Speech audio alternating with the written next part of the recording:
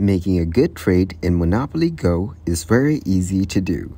Today I'm going to show you how to do it. Understand the value of each property and the potential for development. Certain properties are more valuable due to their frequency of landing or the cost of building houses or hotels. Aim to complete color groups.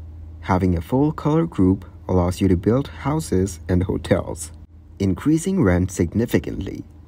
Before making a trade, assess what you need to improve your position. Are you lacking a color group? Do you need cash for upcoming expenses?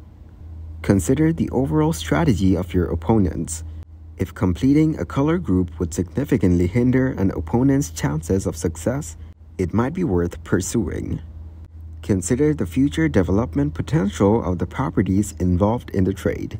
Are there monopolies or color groups that could be developed more efficiently? Negotiate with your opponents. Be aware of the value of your properties and try to get the best deal possible. Be open to compromise, but don't be afraid to walk away from a bad deal. Take into account the financial positions of your opponents.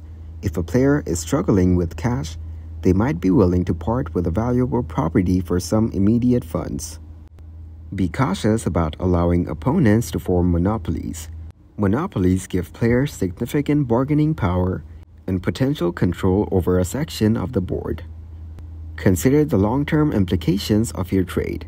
Short-term gains might not be as valuable as long-term strategic advantages. Make sure you understand and follow the trading rules of Monopoly Go.